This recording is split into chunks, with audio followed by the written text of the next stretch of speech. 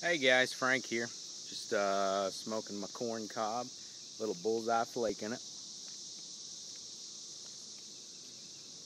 Trying this bullseye flake because my buddy Sean, Wandering Recluse, was asking me some questions about Escudo, how it compares to bullseye flake. I'd only smoked the bullseye flake once before, and I said, you know what? I said I'll try it and see what we come up with. So I'm gonna smoke a few bowls of this and then get back to you, Sean, on that and let you know kind of the comparisons between the two.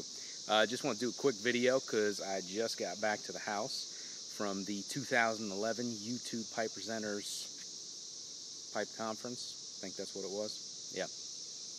Anyway, just wanted to say I had an awesome time. Want to do a special thank you to Pipe Lawyer. Thank you for putting that all together for us, and also thank you to Tobacco World for hosting it. I know everybody who was there had a fantastic time. I know I had a great time. Special thank you to Steve Monjour of Monjour Internationals. He has Brebbia, Ardor, and Rinaldi pipes. And special thank you to him for coming out and doing the trunk show. It was awesome. If you guys didn't make it, you missed out. Definitely want to put that on your calendars for next year. It's a whole bunch of fun hanging out with everybody.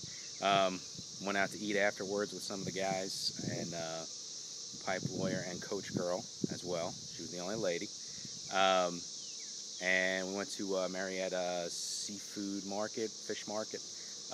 Fantastic restaurant, excellent food, huge portions. It was my type of place. So we had a great time, great conversation, food, fun, friends, and pipes. So great time. Just want to say thank you to all those guys. To everybody who was there, hey, it was great meeting you guys. Hopefully we'll see you again at the next one. All right, you guys take care.